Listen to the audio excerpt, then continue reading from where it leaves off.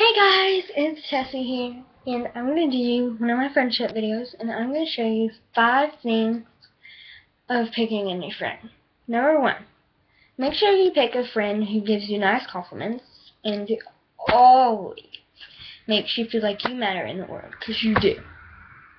So, next is number 2. Make sure she is really loyal to you. And make sure she's there for you. Like, she goes with you through breakups. She goes with you through every single thing. And go to her. If you're in a bad relationship, you need to talk to your best friend. And she'll talk you out of something. So, you need to make sure that you go to her every step of the way. Because she's there for you for one reason.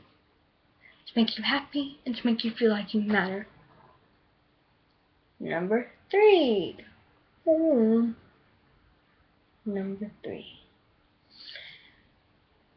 Make sure you meet your friend off of Good Matters. And Good Matters is things that you can do, and Good Matters are really what that friend's all about. So you need to make sure that your friend has a good personality and a good friendship. Like, in my locker, I'm in middle school. I'm in middle school, and in my locker I have Tessa plus somebody else equals BFFs in my locker, and I also have my boyfriend's name on the board too. But that's not important at this moment. This is not a boyfriend thing. So make sure you let her know that she is your best friend, and that you'll be there for every step of the way. Bo is make sure she's there for you for breakups, for friend problems. Make sure they're there for you every step of the way. Make sure to call them 24/7, text them. It's the best thing you can do. And 5. This is my last one. Alright. 5.